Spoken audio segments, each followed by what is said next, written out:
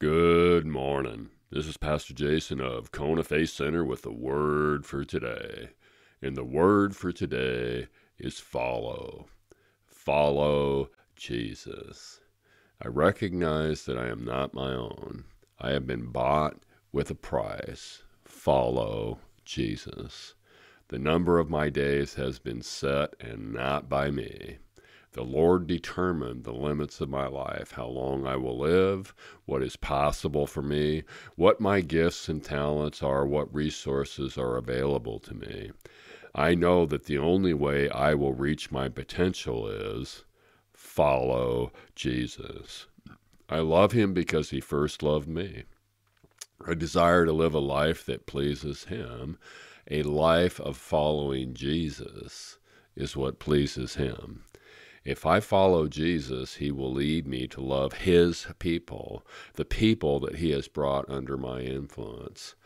I love Jesus by loving the people he brings my way.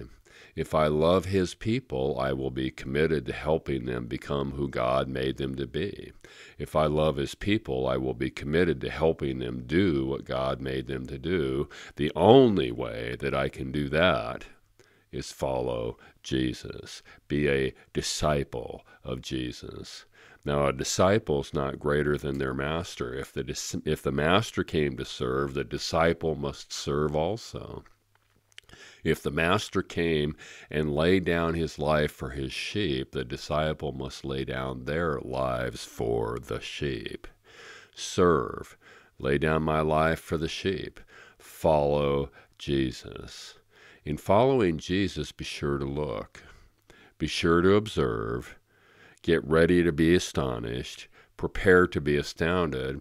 For a work is being done now, in my days, that no one would believe if it were told them. For a suddenly is about to happen. But only if I follow Jesus. Only if I take care to try not to make something happen. Only if I'm sure that if it's something that happens, it's because Jesus makes it happen.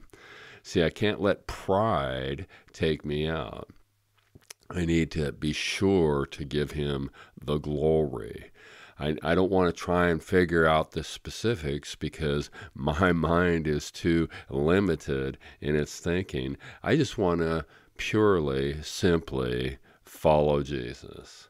Now, yes, I want to have faith. Yes, I want to believe. Yes, I'm asking. Yes, I'm seeking. Yes, I'm knocking. Yes, I'm confidently expecting the nets to be full beyond breaking. But that all works by following Jesus. He commands us today to love his people, to feed his sheep. And the only way we can do that is follow Jesus. The word for today is follow. God bless. Check in tomorrow.